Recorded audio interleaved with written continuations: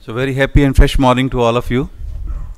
While the delegates are slowly pouring in, we'll get going because we are already 10 minutes behind the schedule. Without much ado, let me invite chairpersons of first session of today's program, Lower Unit Tract Dysfunction 2019, Professor Venugopal and Dr. Anish Srivastav, Chairman BOE USI, to start the proceedings. Good morning, all of you. I think we are already 10 minutes late, so let's get cracking and going ahead with the program. Paul Abraham needs no introduction to the group. Most of you over here yesterday would have seen him actively instructing you all on how and when to perform urodynamics and what are the various ways of getting the program going at your center if you are so interested. I think most of the important thing is, I think he is going to review what has happened yesterday and give us some feedback on what he thought the whole program was that happened yesterday. I invite Dr. Paul Abraham to learn. Good morning, and thank you very much, Professor Venugopal. As I say, it's a great privilege to be here, and I'm very grateful for all the preliminary discussions that I had with Professor Chawla to plan this, and of course with the Secretary of the USI, which is also very important. So it was a privilege to deliver the course yesterday with my colleagues, the first course between the USI and the Bristol Urological Institute. So we've been doing these courses now for a great number of years, and we were flattered that the USI was interested to see what the courses looked like. So this is a very brief report of what we were up to yesterday. I must say, I would say on tourism posters you should have marvelous Manipal. It's a lovely place, and enjoyed walking around the campus. It's a beautiful campus, and that was fun. The wonderful thing about India, of course, is the culture. And then I was taken out by Akshay here, who's been my minder for 2 days. Thank you, Akshay. We've not got lost. And we went out to this very beautiful Jain temple, which was simple and very spiritual, I thought.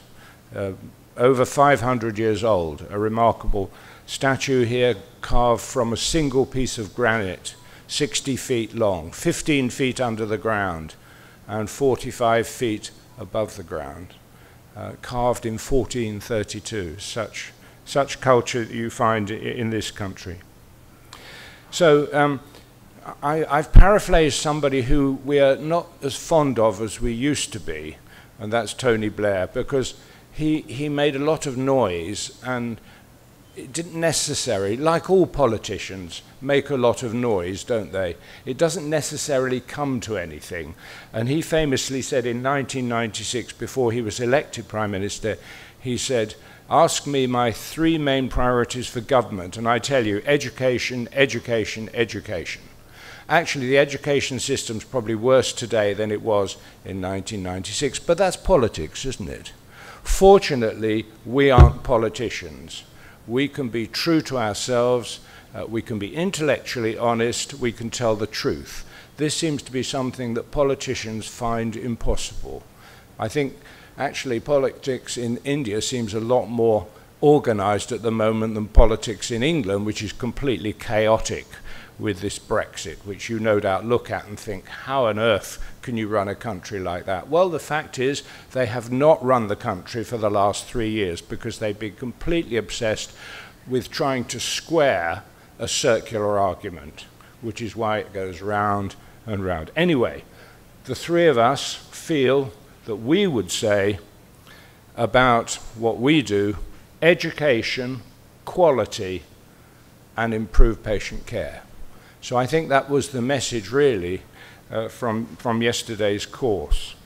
And here's the program, and Professor Sinha and I delivered the lectures, and we had you can see he's very good at lecturing, Professor Sinha. Here he's lecturing my daughter and husband and myself. No, actually he was telling a funny story. He wasn't lecturing. And as you can see, they're all laughing. So it's nice to come again and meet so many old friends. So we delivered these lectures yesterday. And I think, just a statement of fact, there is an issue with urodynamics today, everywhere, not just India, certainly in Britain. Quality is very variable, and this problem is worldwide. And I've been, with one of my colleagues, looking at worldwide urodynamics over the last 3 years. And even from wonderful North American centers, the urodynamics can be terrible, uninterpretable. But they send them in, they obviously think they're okay. So you cannot make any assumptions that any particular country is delivering good urodynamics. And one of the sad things is that there's no mandated training. So if you're a radiologist, or if you're measuring serum creatinines in a laboratory, certainly in the UK there will be inspectors who will come in, make sure everything is safe, and that you're measuring things accurately. This is not the case for urodynamics worldwide. Anybody can set themselves up in an office, in the corner of a shopping mall or something, and they can start doing urodynamics in any country, as far as I'm aware. Certainly in Britain, I think in India, in the States. You can do what you like. Of course, the patients don't know this. The patients all think that we're superbly educated in urodynamics, and that is not the case. So in no country is there any system of regulation or accreditation certification. And in no country is there a curriculum for what you should teach in urodynamics. So we started yesterday, hopefully, with a system which can be used throughout India. We've just published a new document which is about the minimum standards for urodynamics, and this is the first time that such a document has been produced, and this is now available if you are subscribed to Neurourology and Urodynamics, or if you're a member of the ICS, then you can get access to this document. It's a bit long and it's quite wordy because obviously we felt we had to write everything down. And it goes through things like aims, principal indications, minimum standards, and I'll let you just read through this list. I'm not going to read it, but you can see that it's quite comprehensive and talks about the patient pathway, all the different urodynamic techniques, and then this is an English thing, guidance for people who buy the services on behalf of the population. So I thought I'd just go through some points, and the general aims of the document are to guide clinicians who are doing urodynamics, and of course to improve the care of patients by providing these minimum standards. So it's just like building a car, or hopefully building an aircraft. Until recently we believed there were minimum standards that guaranteed our safety in an airplane. But it provides a framework for best practice for the first time. And one of the points that came up yesterday was that the standard of referral into urodynamics is often quite poor. And we believe exactly the same thing in the UK, that you get this, somebody, please do urodynamics. And the clinician who's referred the patient hasn't really thought in any depth about why he or she wants you to do the urodynamics. So we have said that the patient should be appropriately referred with adequate clinical information and as a statement as to how urodynamic testing would benefit the patient. And of course that bit's often left out in the referral letter. So what is the urodynamic question? So for example, in an older man, it might be, is there evidence of prostatic obstruction? And are there any features like detrusor overactivity that might mean the patient doesn't have such a good outcome? Similarly, in women, it might be, this woman is complaining of stress incontinence. Can you confirm that she has urodynamic stress incontinence and there is no detrusor underactivity that might mitigate against her being able to pass urine properly after the operation? These are things that patients want to know about and we want to know about. So I think we we'll try to get people to refer more accurately. And obviously, key to it is that the test is safe and of high technical quality, and the people who look at the trace can actually interpret it. So those were issues that certainly came up yesterday. What we thought about really, I think for the first time, for us to think about it at least, were that when you do urodynamics, there are actually two sets of skills. One is a technical set of skills, and one is a clinical set of skills. Now, I know from our 20 excellent candidates yesterday that almost all of them work with another person, usually with a nurse. So in practice, it tends to be the nurse or the technician who has the technical skills. In other words, they can work the machine. I can no longer work the machine, but I consider that I have the clinical skills. The technicians and nurses I work with can work the machine. And if I say, well, that doesn't look right, can you fix that? They know how to do it. So I don't bother about that anymore. Maybe I should. So there are these unique technical skills. So it's needed to run the technical aspects of the urodynamics to an excellence level, and this could be a technologist, a nurse, a clinical scientist, or a doctor. But it is a separate set of skills about how you check the calibration, for example, things like that that some of us don't think about and maybe don't know how to do. Well, that's okay. It doesn't matter that we don't know how to do it, as long as the person we're working with does know how to do it. And then you've got the clinical skills, which is obvious: how to assess a patient, how to look after a patient, how to talk to the patient during the urodynamics. But again, this might be a nurse who does it.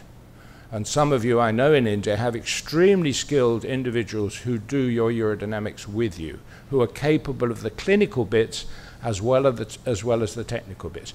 That's okay, but of course, these are individual cases. And this person, I'm thinking particularly of a couple of colleagues here who have highly intelligent people who work with them, who've worked with them for 20 years, who are really good. But to get a new person like that is very difficult without any formal training process. So the clinical skills can certainly be from a nurse, a clinical scientist, or a doctor who's been trained. But we're suggesting that they should be trained to some standards with a curriculum. So in terms of the patient referral, often the patients will come to us and we have no idea what drugs they're on, because it's not been written down in the referral letter. So all these very simple things about what has happened. Is the patient at high risk from getting urinary tract infections? So if it's referred in from a nephrologist or a geriatrician or whatever, they know these things, and they should be telling us whether we need to take precautions, because we don't routinely use antibiotics in urodynamics. Now, in terms of quality of the actual tracings, this is key. And I'm not going to go through this great list, as you'll be pleased to know, but there are very simple things like how do you set the machines up? And when you're measuring bladder pressure and rectal pressure, use 0 to atmosphere. And this is a fundamental rule in physiological measurement, is you measure the real pressure. Now, despite this being a statement by the International Continence Society for years, when we look at these traces coming in from all around the world, there are some countries who persistently 0 to the patient. So at the beginning of the test, the bladder pressure, the rectal pressure, and the detrusor pressure all measure 0. Well, of course, that's nonsense, because that's not physiological measurement. That's fixing it. It looks nice. They like it because it looks nice, but it's completely misleading. And here you can see one of the traces that came in on our study. Here you can just about see that here we've got the bladder pressure here, which is 0. We've got the abdominal pressure, the rectal pressure, which is 0. And we've got the detrusor pressure, therefore, which is 0. What you can't see is that the pressure, the abdominal pressure here, goes down below 0 during the filling. And that, of course, is nonsensical. So setting up the machine wrongly means that you have wasted your time with the patient. And worse still, you've wasted the patient's time. Now, when we do urodynamics, of course, the principal aims are to define detrusor and urethral function during filling and voiding. Now, one of the things we went over yesterday was to emphasize how simple urodynamics really is. So I describe it as the 4 diagnoses of urodynamics. What do you want to know at the end of the test?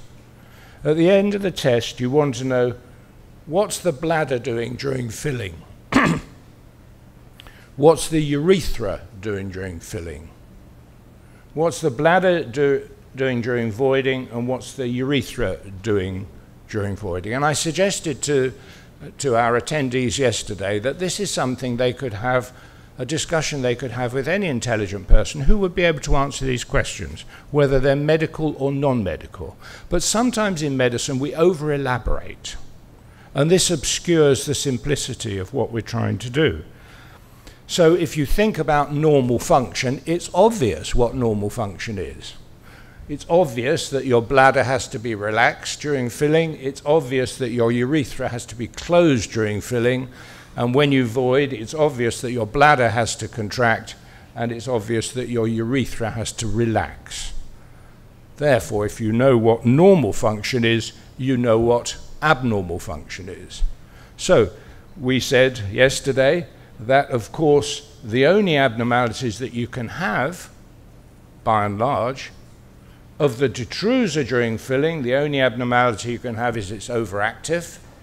It's because it's supposed to be relaxed.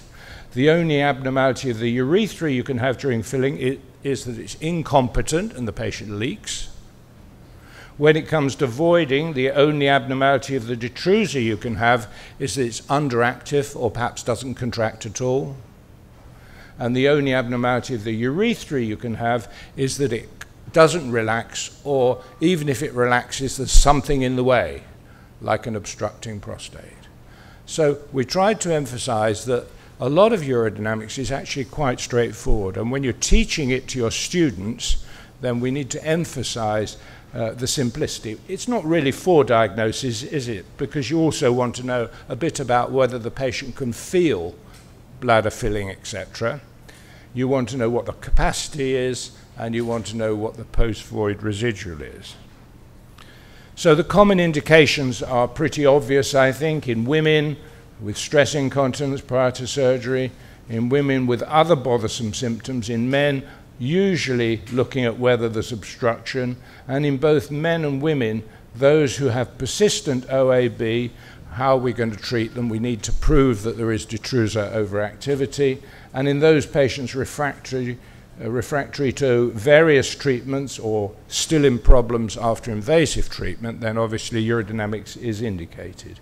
Generally, we do basic urodynamics without video studies. And we emphasized yesterday that this will fulfill the needs of 90% of all the patients we see. If you're a big referral center, then you may need to consider setting yourself up with video urodynamics. So these technical skills and these clinical skills are really important, and we need to think separately about them. Does my unit have good technical skills? Does my unit have good clinical skills?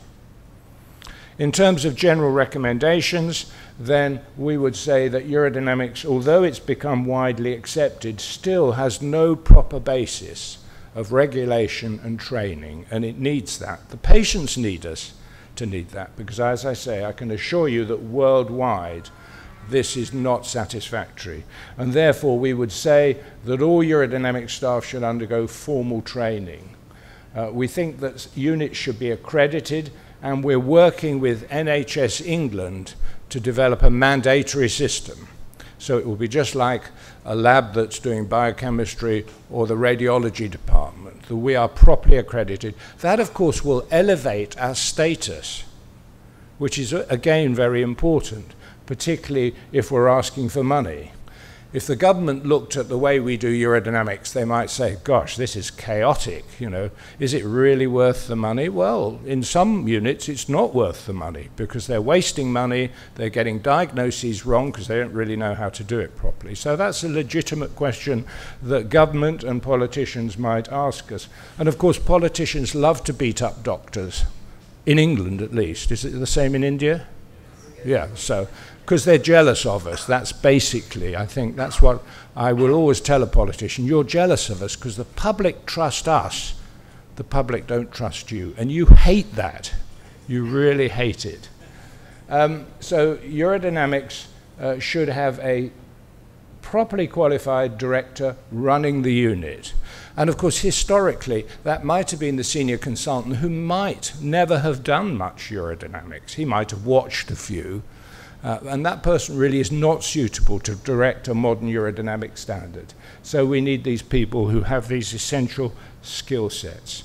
So are urodynamics the solution to investigating lower urinary tract dysfunction? Yes, they are. And I couldn't practice without it. But only if there is an appropriate indication. Well, that's okay. Sometimes patients come to the urodynamic lab and I send them away. I don't say your doctor's an idiot to refer you. I say, well, there maybe aren't such great benefits for you having urodynamics. So one of the fundamental things is if we make a judgment that you've got prostatic obstruction, are you willing to have a prostate operation? And if the patient says, no way, I'm not going to have surgery, there's no point in doing the urodynamics. And we send the patient home. And if it makes the referring doctor a bit fed up, well, so be it. But at least it educates the referring doctor. And that education cycle, I think, is really important. And one has to be, quite careful about that. We need to improve the quality of the urodynamics by following the recommendations from the ICS and now these new ones from the UK Continence Society. Technical quality, vital. Clinical interpretation, vital. We should note and we should publicize that there are no regulatory standards, because if our patients knew this, they would apply some pressure. But I think in the meantime, I hope that the USI and the British Association of Urological Surgeons will take the lead. Now, in the UK, I managed to persuade BAUS that all trainees have to do some urodynamics. So the oncology trainees have to do urodynamics. And I say that's really important because you oncology trainees, you will make men incontinent by your radical prostatectomies. You need to understand how to sort that out. I don't want you sorting it out. I want you to be referring these patients to me. And they have come into it and actually they've said, this is really interesting. I understand now bladder and urethral function. I can manage my oncology patients better than I could before. So that's important. All men have LUTS eventually, so it's applicable to all urologists. So hopefully we can go forward from this, and thank you very much indeed again for inviting me to Manipal. It's been a great pleasure, and I look forward to visiting again. Manipal for me is a perfect place because I don't like really big towns. So here you've got countryside, and as you can see, you've got the sea, and a very modern piece, a beautiful sculpture of a fishing family down on the beach just close by. Thank you very much. Thank you, Professor Pal.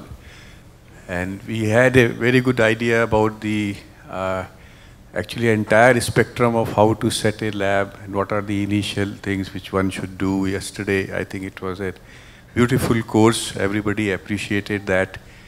And with that, we'll start our next session. And may I invite Professor Nitin Kekre to present his. Thank you.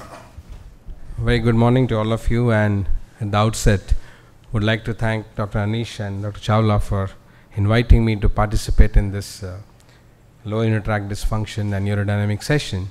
Yesterday, it was a great day for all of us because all the hard work was being done by Professor Paul Abrahams, and we were keenly listening and learnt a lot. In fact, my own learning and interest in urodynamics, we were a unit here way back in Vellore. We always used to do urodynamics. So Ganesh had come back from Newcastle, and then when I worked there in Newcastle, they were involved in ambulatory monitoring and urodynamics. And basically, to understand that low urinary tract dysfunction is a very simple thing, provided you pay attention to simple things. That time, two units which are very big, one was Newcastle unit and another was a Bristol unit, which had Paul Abrahams was the leading So, and he is responsible for so many changes today that the topic we are talking about today, we are not saying prostatism, we are saying lower urinary tract symptoms, a term coined by him. And we don't recognize the value of this particular terminology because it has taken I don't know how many years to disconnect this notion from a medical community's mind that every elderly man who comes with urinary symptoms has prostatism or a prostate problem. That is what, when we did MBBS, we used to believe that any elderly man comes, urinary symptoms, he's got a prostate problem. So this disconnection has been achieved by using a terminology called lower urinary tract symptoms. We understand today that the lower urinary tract symptoms are age-related.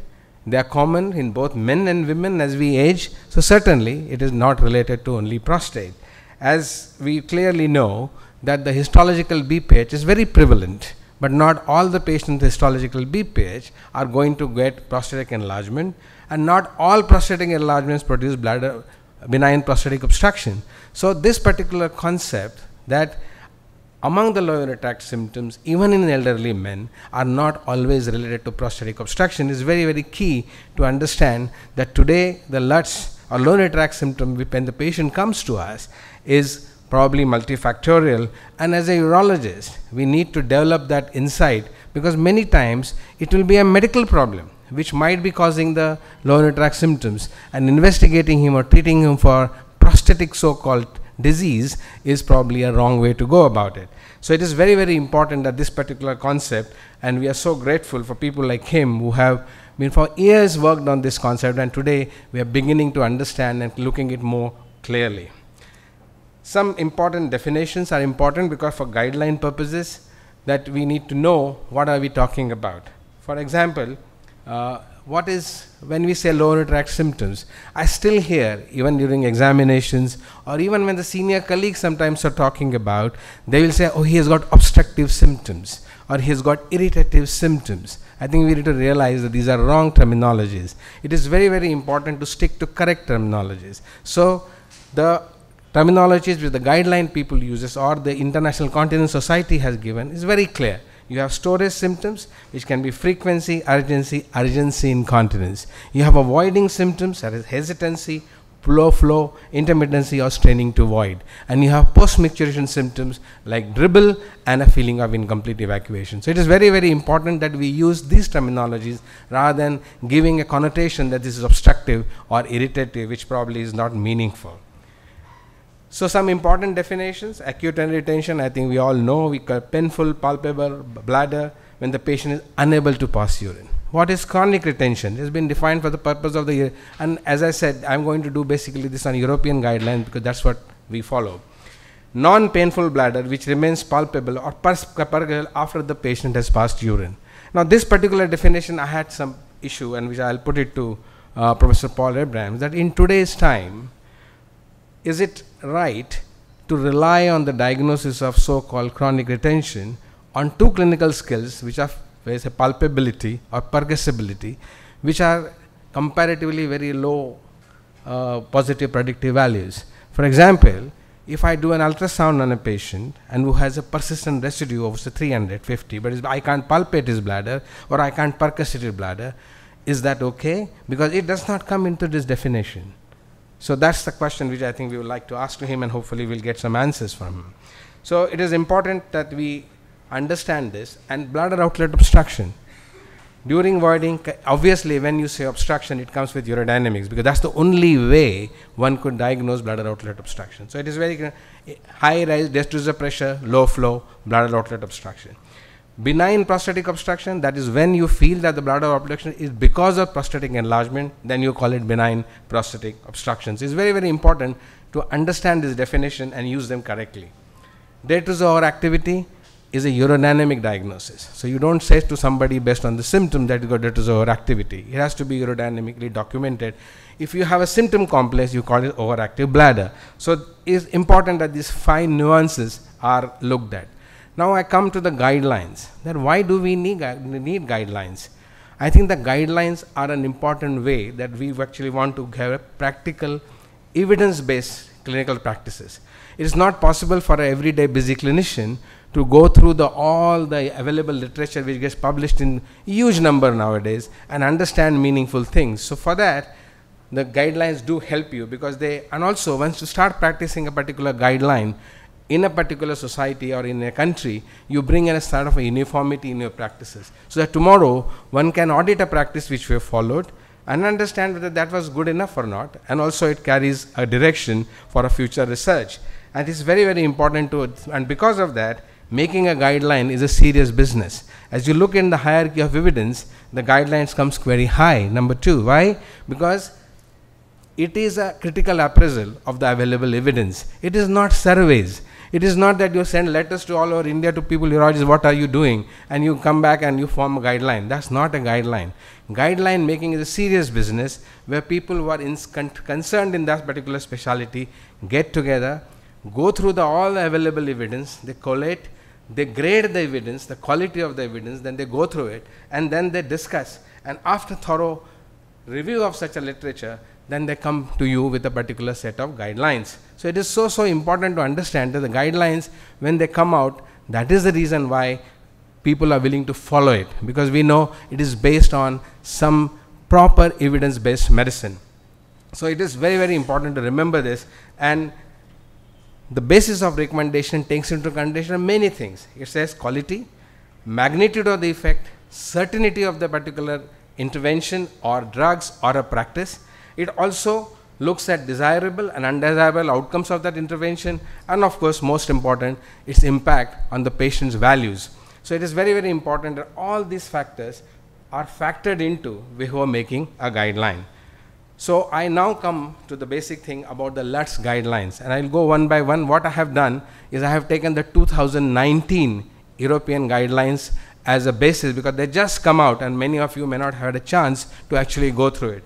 From 2018 to 2019, there have been very minor changes. For example, TUMT and thermotherapy has been removed from the guidelines, and there are some recommendations on basically newer treatments have been mentioned under investigation, like robotic aquablation and other things, but they are still under investigation. But apart from that, there is no great change between 2018 to 2019 EAU guidelines. So the first is diagnostic evaluation, and these particular guidelines are only applicable to male non-neurogenic lower urinary tract symptoms. So it is very, very important that if your patient has a neurogenic symptoms, there's a different set of guidelines and you need to follow them. So it's basically the index patient for these guidelines is a man over 40 years of age who has lower urinary tract symptoms of non-neurogenic nature.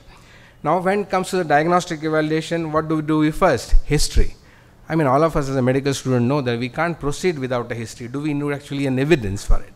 I guess no, but it is important that we should know what we should always include in the history for a lower urinary tract. And it is important that we should take cognizance of all his comorbidities, drugs, and more importantly, sexual function, which usually people forget.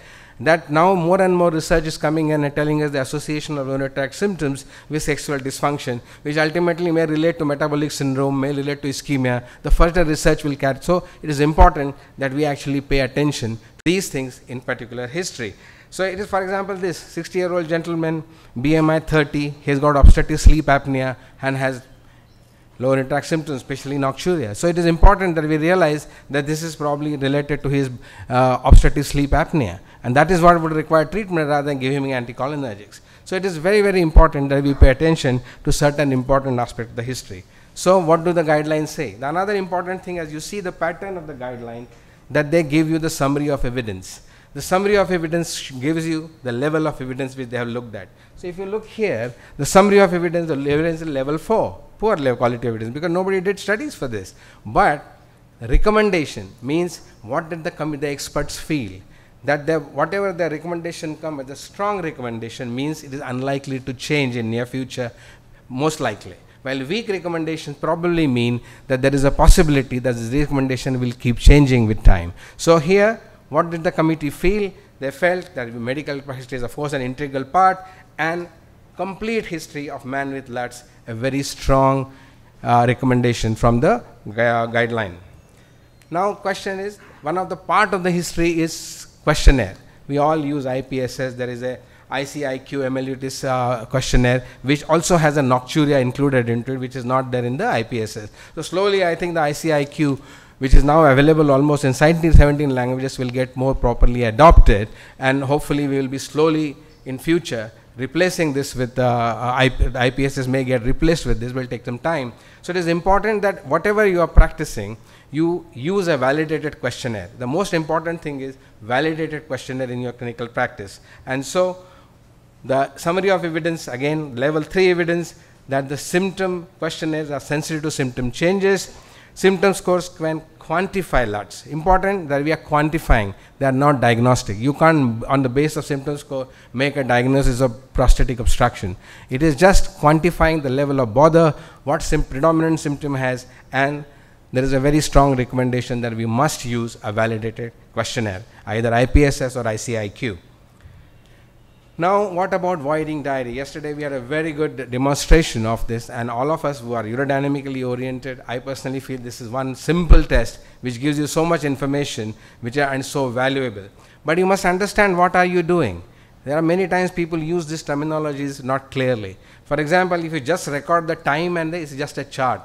If it's a frequency volume, it also records the volumes voided at every time. But that may not give you all the information, and all information, especially when you deal with incontinence, is bladder diary. And this is the validated bladder diary, which we saw yesterday also, which records everything. It records the times of micturition, it records the voided volumes, incontinence, pad usage. So basically the entire symptom complex, which is important for us to know, can be recorded in the form of a bladder diary. So what is the evidence? The evidence is almost reasonable quality evidence. How often, how long we should maintain, and they say 3 to 7 days frequency volume chart is probably what is recommended. So minimum 3 days, but sometimes even if it is 24 hours, it's okay, but at least an attempt should be made to have a voiding diary. So what is the recommendation? Use bladder diary to assess male LUTs with a prominent storage component or nocturia. Tell the patient to complete a bladder diary at least for 3 days. So that is the recommendation based on the evidence which has been synthesized. Now what about DRE? I mean, I guess all of us have been taught we must do a DRE, and I don't think that whether evidence or no evidence, because we know we need to know the size, we need to know the consistency of the prostate, and all of us will do a DRE.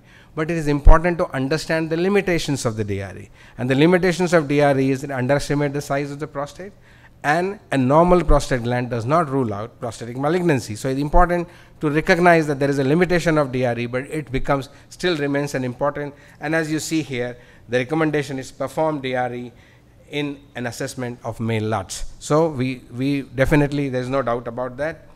Now the question which comes is, should we do urine analysis?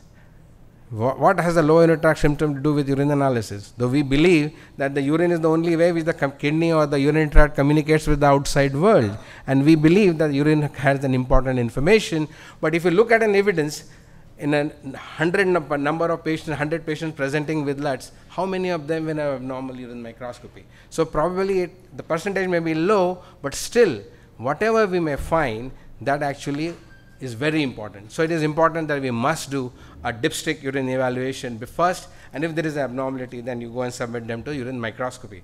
So that is what is the recommendation is, use urine analysis. Dipstick in the assessment of male LUTs is a very strong indication. The next is PSA. I mean, we know PSA is controversial, and I have been speaking so-called against PSA in this country for many years, and I still believe it is one marker which has caused more harm than actually benefit. But it has a great correlation with BPH actually. In fact, Thomas Stamey, when he wrote that article that PSA era is over in USA, he said the same thing. He said the volume of prostate cancer was not correlating at all with the prostate cancer, but rather was correlating with the benign prostatic hyperplasia. So PSA is a good marker because it does give you an idea about the size of the gland. It also is a predictor, is a dynamic predictor about the progression of the BPH LUTs due to LUTs and the need for treatment. So PSA does give you some purpose, but should it be done? So what they say, measure PSA if a diagnosis of prostate cancer will change the management. So obviously if a young man, if you make a diagnosis and if the treatment is going to be radical prostatectomy, I think it might be important to do, but routine PSA probably may not be necessary. Measure PSA if it assists in the treatment or decision-making process, basically the same thing. So again, it depends on you and your patient, his with the comorbidities and other things to decide whether you should ask for a PSA. Renal function assessment. Again, we know that in our country, can we follow this advice? For example, what is the recommendation? We know that the renal function patients who have chronic retention, hydronephrosis, or other comorbid factors, that they have a renal impairment. Not every patient with LUTS probably has a renal impairment. So it's possible that we may be over-assessing, overdoing this particular investigation in our setup, but many a times in our setup, that many times this is the first clinical visit of a patient to a doctor. We do not have a general practice GP where patients are being looked after in a primary health care. So recommendation like this, we need to be thinking about. If the patient is coming for the first time, it's not uncommon. I'm sure you would have seen patients coming with severe urinary frequency, and you ask him, have you got diabetes? No, I have no diabetes. And you send the urine for examination, come 3+ sugar, then you go and do his sugar is 400, he never not aware of it. That does not happen in a developed world. So we currently live in a different environment. So if a patient comes to us, to me, it makes more sense that I will do definitely the renal assessment, whether guidelines say or not. But here, the European guidelines, what is the recommendation? The recommendation is assess renal function if renal impairment is suspected on the history, clinical examination, hydro, or other things. So it is important that whenever we look at a guideline, we must use our own common sense to decide whether that particular guideline makes sense in our clinical scenario and not follow it blindly. Now we come to the evaluation, flowmetry. All of us urologists do flowmetry, and as I said, we can't even think of doing any surgical intervention without doing at least a flowmetry. But what is the evidence? The evidence is if you have a flow rate less than 10 mils per second, you have a specificity of about 70% and sensitivity of only 47% for bladder outlet obstruction, a positive predictive value of about 70%. Obviously, if you lower the threshold of flow rate, in an elderly population, your specificity may increase. So similarly, if the flow rate increases to 12 to 15, your specificity will come down. So though it's a useful investigation, it can't discriminate whether the low flow is because of an obstructed voiding, high pressure, or an underactive detrusor. So that's the limitation of flow. But if you have other parameters present, it does help you in clinical decision making. So what is the recommendation on flow? It says flowmetry in the initial assessment of a weak recommendation. So basically they are saying it's not necessary to do it first time, but perform uroflowmetry prior to medical or invasive treatment. So if the patient's symptom score has got very mild bothersome symptoms and you are not, then you may not do it. But otherwise, anytime you want to do start a medical treatment or want to do an invasive treatment, I think there is a strong recommendation to perform a flow rate. Post-void residue. I also raised the issue about it. So how do we measure post-void residue? Mostly all of us probably today measure it by ultrasound. Very rarely one would catheterize a patient to measure a post-void. What is significant PVR? The European guidelines have kept a criteria of 50 ml. Is 50 ml? What about 45 ml? Or what about, so these are the issues. What is the relationship of a post-void residue to pre-voided volume? For example, if a person had held 600 and he voids, does that make a difference on his PVR? Should we do only one PVR, or it should be like a flow rate? Should we do it 3 times? These are unanswered questions, and so that is why I think the value of this investigation, which is significant, but when you put it to a statistical test, they don't come around because the studies have not been done with this particular thing in mind. So it is important that we need to understand the limitations of a post-void residue, but still remains the important fact that a presence of persistent residue is indicating of bladder dysfunction. Whether it is obstruction or underactive detrusor needs to be decided. But I think it remains an important investigation, and we will always do it along with the flow rate, and I'm sure that's what most of the people would do. So what is the recommendation? The recommendation is measure post-void residue in the assessment of male LUTS. I think which makes sense. So it is very, very important, but recognize the limitation of a post-void residue assessment. Imaging. Way back when we were studying, everybody used to do IVU for then the Singh and Blandy paper, which looked at from UK, we showed us it is unnecessary. And now today, none of us perform a PATRACT evaluation unless there is a specific indication. So there are same thing here. Perform ultrasound, but here the difference which has happened is there is a weak recommendation which is saying perform ultrasound of urinary tract in men with LUTS. So this is a weak recommendation. I don't think we perform on everybody, but there are a lot of people who perform screening ultrasound on everybody, so that you need to decide. What about prostatic imaging? Should we image prostate gland? It's very common nowadays. Everybody has an ultrasound and the gland comes 60, 80 grams, 100 grams. Important to know is, if you do that, you must know that overestimate the size of the gland by at least 50%. So my simple formula is, the transabdominal ultrasonographer said 100 grams gland, I think it is probably 40 to 50 grams gland, because it is not very good at measuring the prostate size. Transabdominal ultrasound is, transrectal ultrasound is superior. So what is the recommendation? Should we do it? Perform imaging of prostate when considering patient for medical treatment for male LUTS, if it assists in the choice of appropriate drug. It is based on the so-called combat studies or anything, where we know that if we want to include 5-alpha reductase with an alpha blocker, if the prostate volume is probably more than 40 ml, then only it is helpful. So because there is a limitation of a DRE, and if you are very specific to know before starting the combination treatment, I think it will help you to assess whether you should put him on combination or you should only put him on an alpha blocker. Perform imaging of the prostate when considering surgical treatment, and it says a strong indication. Here, I am personally not sure that how much that helps, unless I am worried about a very large gland. You know, I am having 80 grams, 100 grams gland, my clinical examination, I am not sure. But even a small gland, I do not know whether I really need an imaging of a prostate gland and how it will help me. So that's something which can be debated. VCUG, they have mentioned it, nobody does it, and there's no question of, and the same thing, it is, it is not recommended. Now what about urethrocystoscopy? Should we do cystoscopy prior in every patient when it comes to LUTS? Obviously, the answer is no. We don't need to do it unless there is a suspicion of something else. For example, there is a microscopic hematuria or something which will change your management. The routine cystoscopy adds nothing in the evaluation of male LUTS. So perform urethrocystoscopy in men minimally prior to minimally invasive surgical therapies if the findings may change the treatment. Otherwise, it's probably not necessary. Urodynamics. We all just had a wonderful lecture on urodynamics. We know that benign prostatic obstruction can only be defined by urodynamics. So frankly speaking, if we take this forward, the concept should be that if you are willing to operate only for benign prostatic obstruction, then you cannot do it unless you do urodynamics. But the problem is the available literature does not support that to such an extent that this can be made into a guideline. Many times absence of evidence does not mean that it is not there. The question is, probably we need to design studies better to make sure and answer that question. But as of now, basically what is the recommendation on urodynamics? There are no RCTs in men with LUTS and possible BPO. That's the problem. So it is very difficult to make any.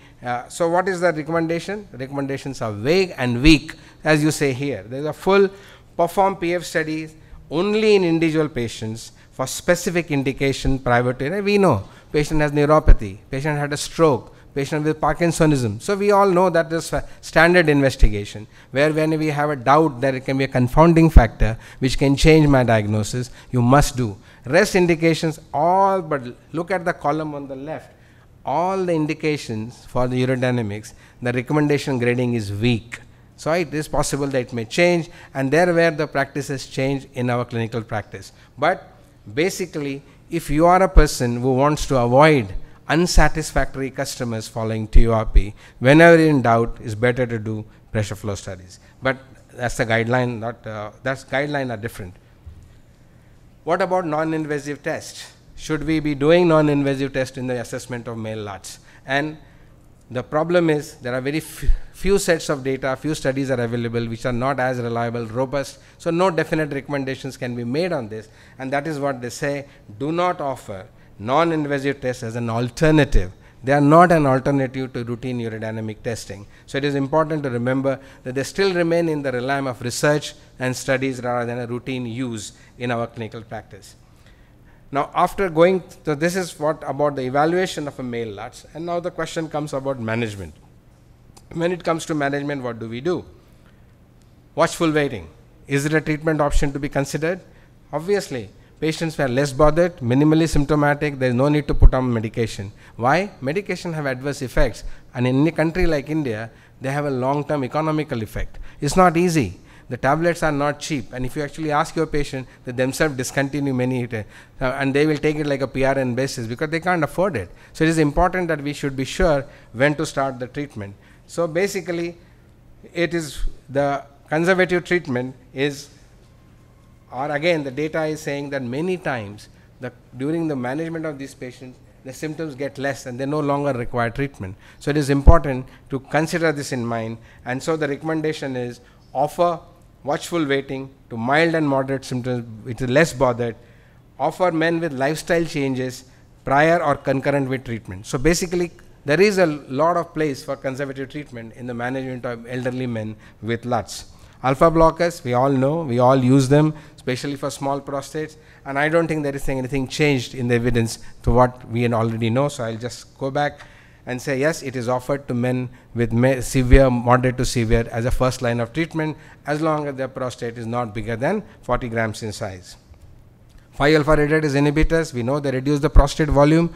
We know they are useful for patients who have more than 40 ml. So patients with 40 ml, combination treatment as we know, or symptom alone can be the 5-alpha reductase is offered because it is the only treatment which changes the natural history of the disease. That is, it has been shown to reduce the risk of retention. It has been also shown to reduce the risk of requiring intervention. So 5-alpha reductase is used as we are using, and I don't think there is any change in the recommendation on the 5-alpha reductase. What about anticholinergics?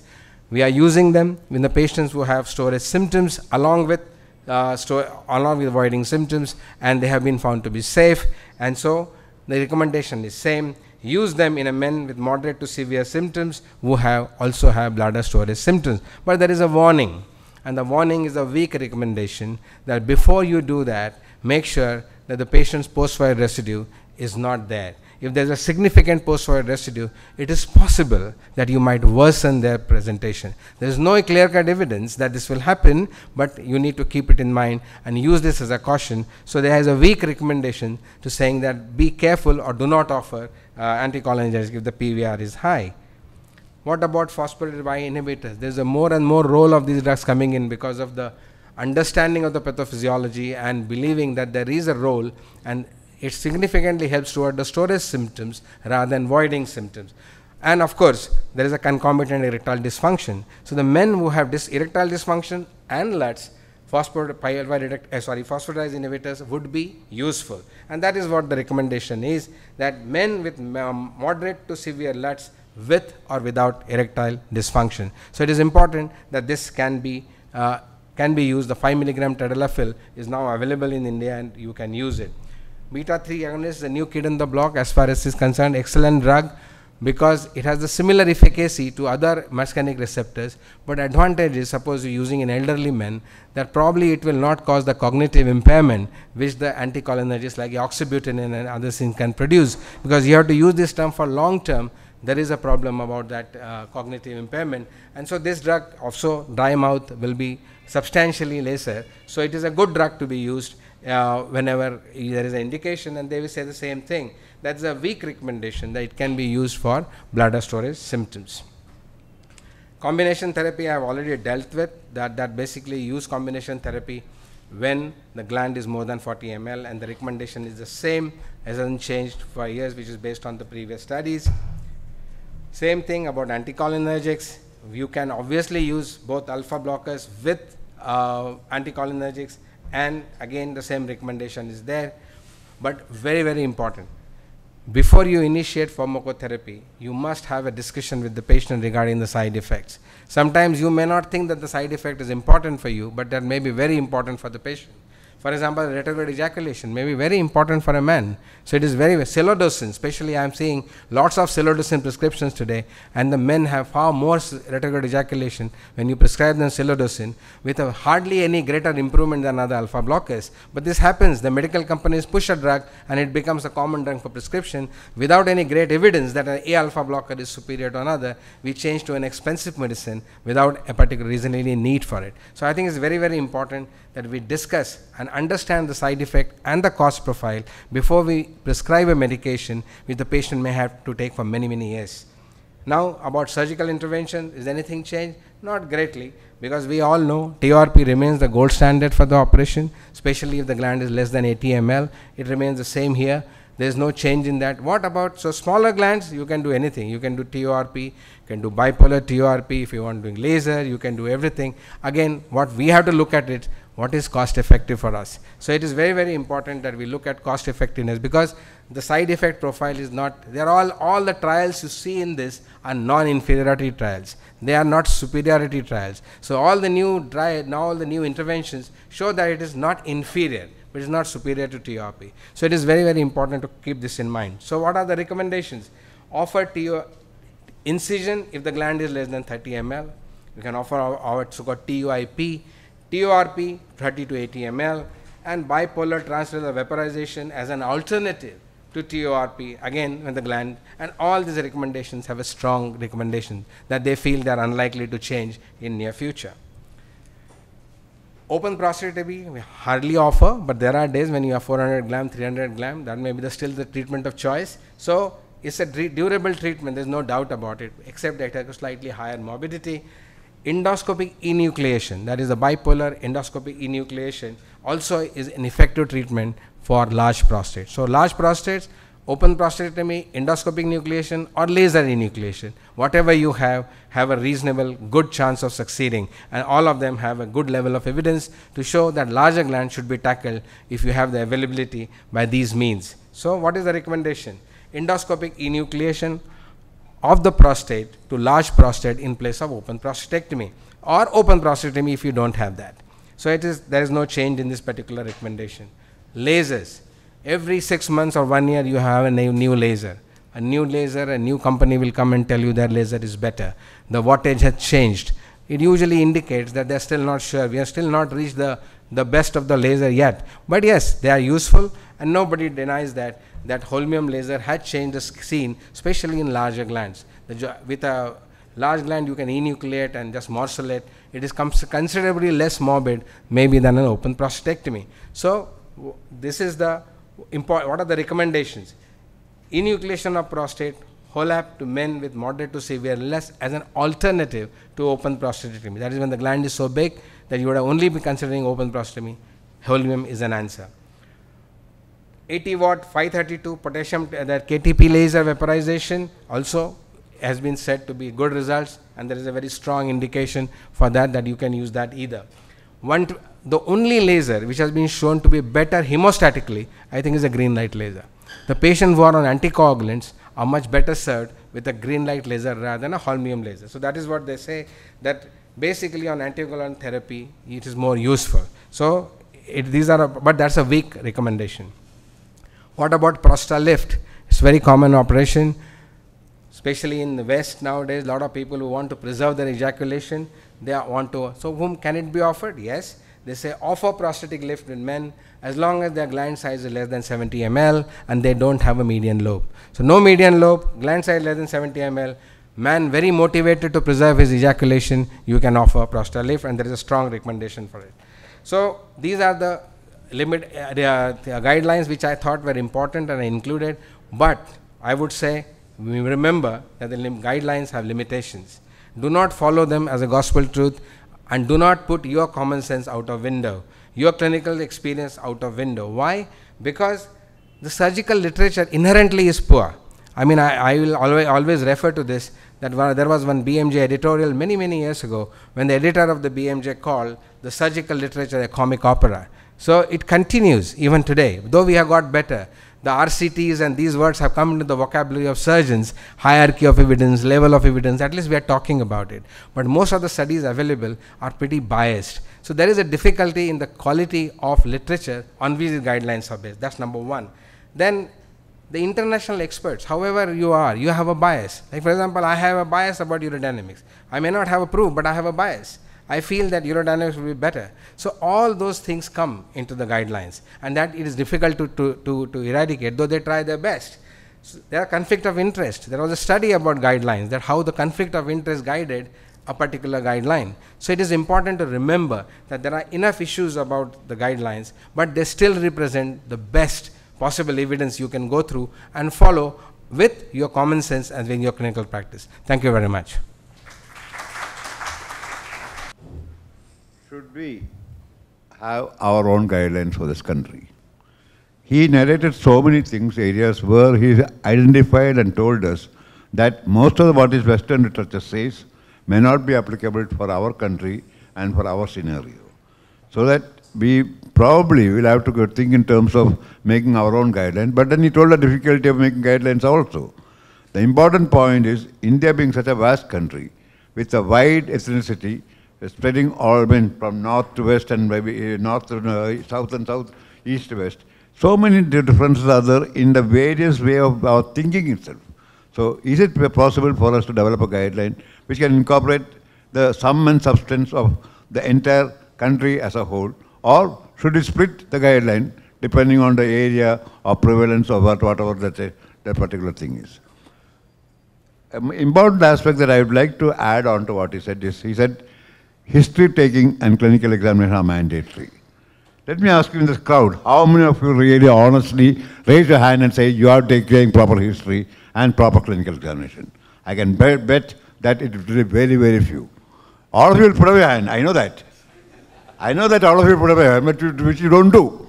That's exactly what I'm trying to say, that we are unfortunately come to depending ourselves on investigations, and we base our treatment on investigation. I think I would like this answer to be answered by Nitin before I throw the thing open to everybody. About what, sir?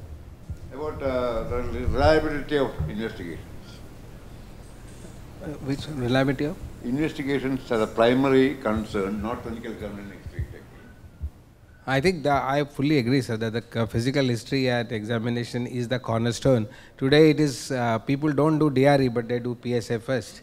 So that is the kind of a culture we have got into, and it is, you can never without a proper history. In fact, there are so many incidences, I'm sure all of you can remember, where a low urinary tract symptom presentation turned out to be entirely different and had a metabolic cause, and that would not have happened if enough attention would have been paid on the medical side of the patient. So it is so important.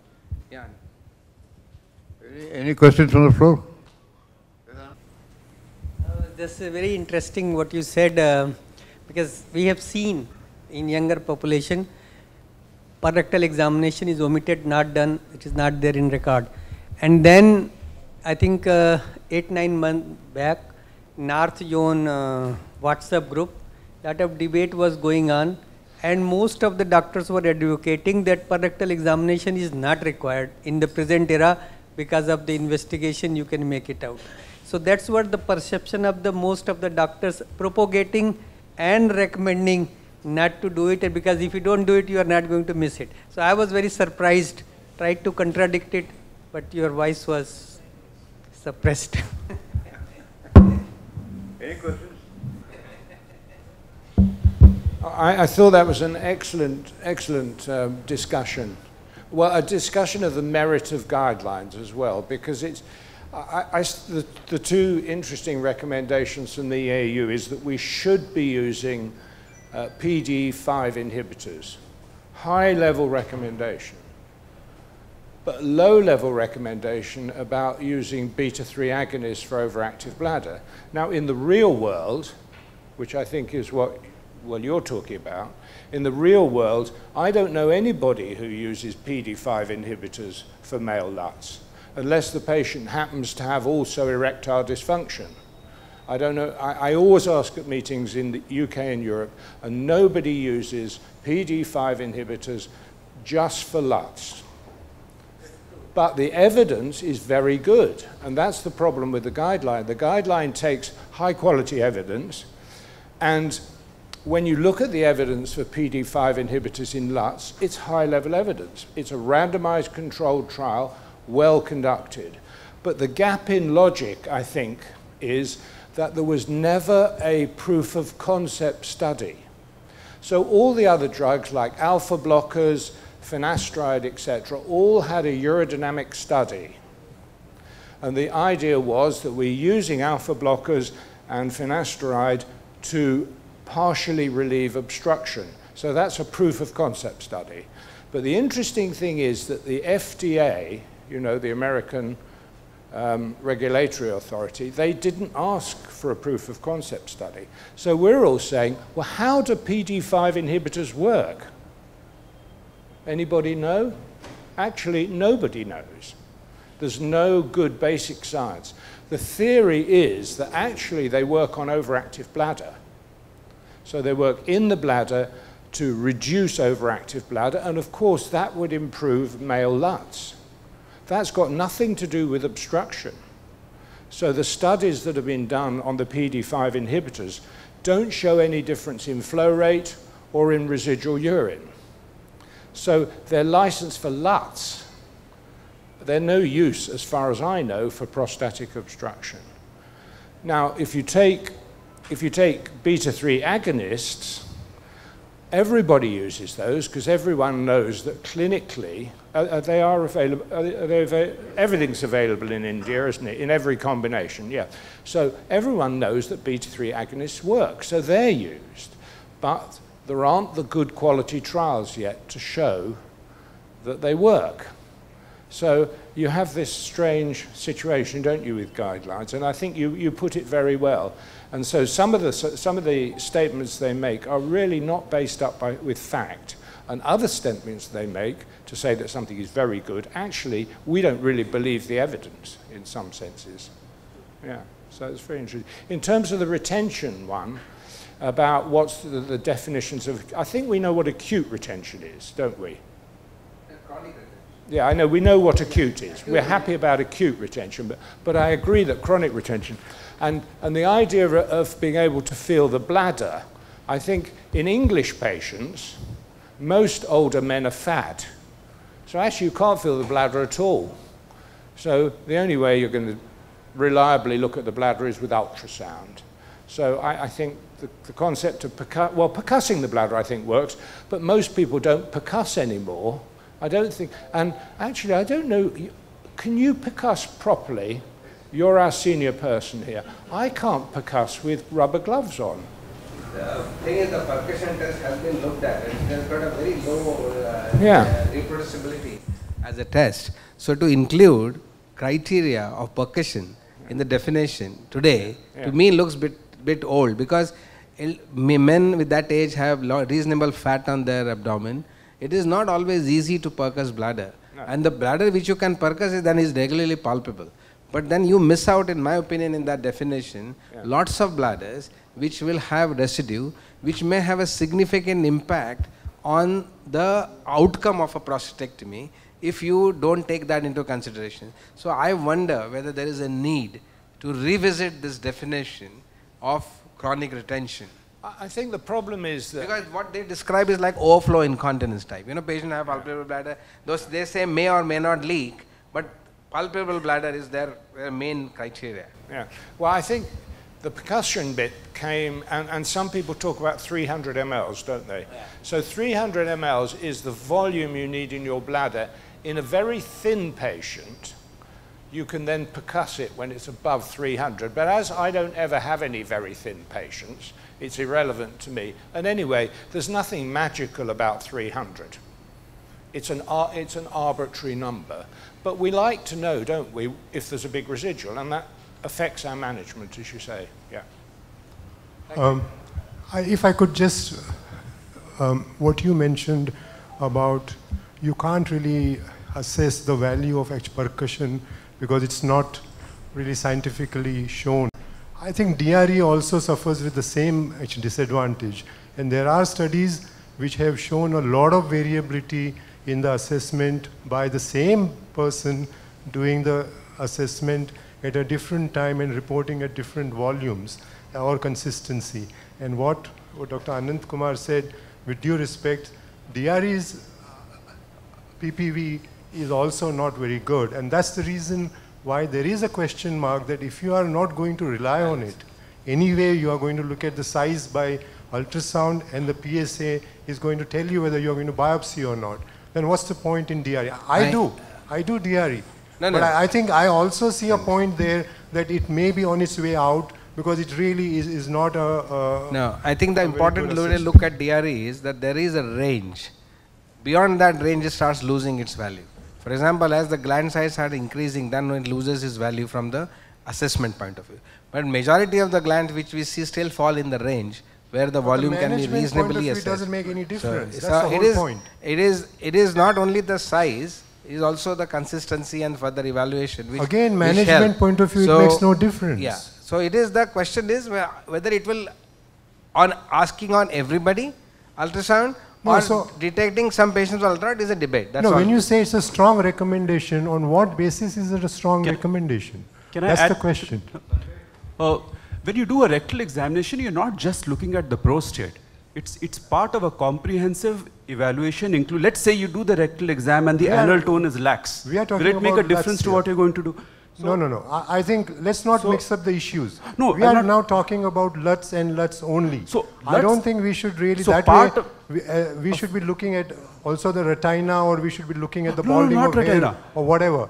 I don't think we are really interested in that part. I think we are talking about the strong recommendation for DRE for LUTs, and I'm just saying that just as you are saying that there is not much evidence about percussion, I think the DRE also is now falling in the same category. Maybe the reason may be that we are not exposed to assessment. The doctors, junior doctors, or maybe are not doing enough rectal examination. There are so many of us and the patients are so few. I don't know. Well, I think I would beg to differ here. We just cannot omit DRE from our examination spectrum, because all said and done, the specificity is 33% and the sensitivity is 40% for the nodule. Let me be very specific. Anybody presenting with LUTs, this is one of the concerns. And if you depend only on the PSA may be low, and then we all know that despite a low PSA and a palpable nodule, you do go in for biopsy. So despite a low specificity and sensitivity, we just cannot rule it out. We don't do TRUS in all the patients, right? So I think that is my argument. Same thing I want to highlight. Same thing I want to highlight is the rectal examination, PSA value and presence of malignancy. We have seen number of patients. Now we know there are many prostatic cancer subvarieties, neuroendocrinal, small cell and others, where PSA may not be raised, and you will have a rectal finding. So you will miss them if you don't see it. And I have seen young patient moving around in the community, rectal not done and diagnosis was missed. Once rectal done, diagnosis was picked up. So I think one of the more important things that I always believe, maybe I am too old to say this, that rectal examination is a must as far as all patients are concerned, especially adults when you go into the thing. And not only rectal examination gives you an idea of prostate. What are we talking about prostate? There are so many rectal conditions that can be picked up by rectal examination, which may have a bearing on the urological field. Similarly, by rectal examination you can see the anal tone, etc., which may contribute to our understanding of the disease better. Why don't you do a simple test and are you afraid of soiling your finger?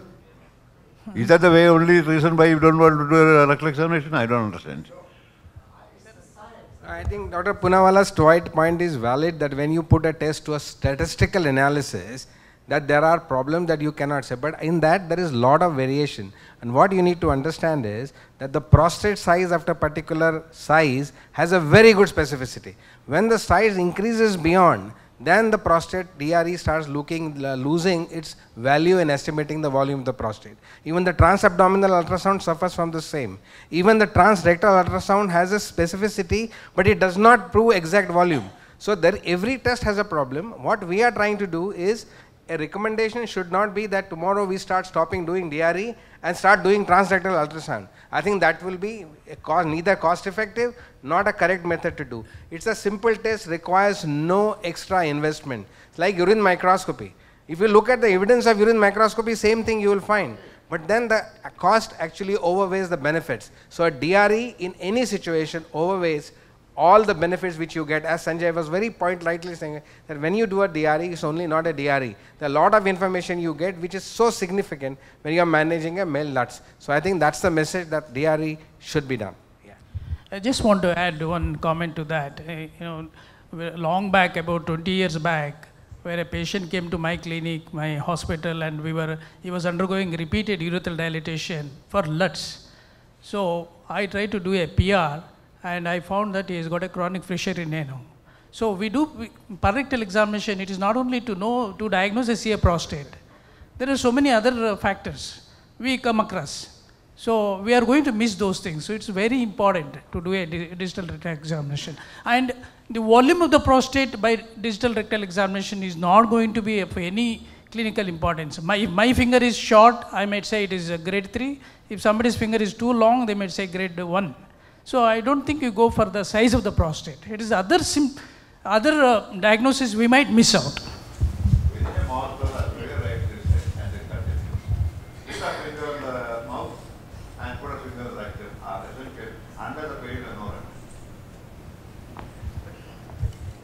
Thanks a lot. For any, if there are no further questions, we'll close this treatment. I think Steve knows it. Yes, I don't know.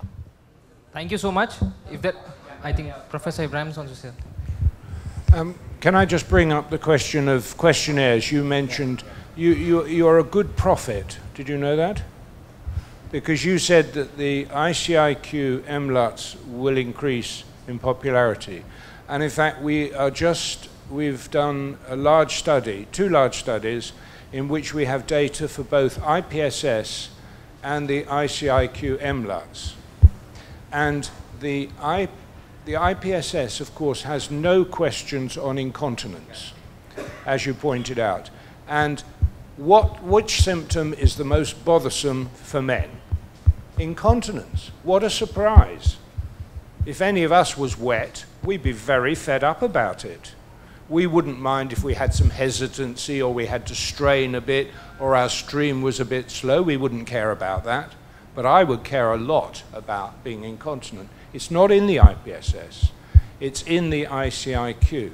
And what we've been able to show now, and it'll be published shortly, is that the ICIQ MLUTs predicts which patients will do badly from surgery by virtue of the symptoms which bother them before the operation, because it also has information on bothersomeness for individual symptoms, which again is very important because the patient wants us to deal with the most bothersome symptom, which is, by and large, are the overactive bladder symptoms and not the voiding symptoms. So you are a prophet. Yeah. Right. Thank you, sir. Thank you, Dr. Nitin Kekre, for an amazing session. Professor Ibrahim, a very active audience. Thanks a lot. Thank you, chairpersons.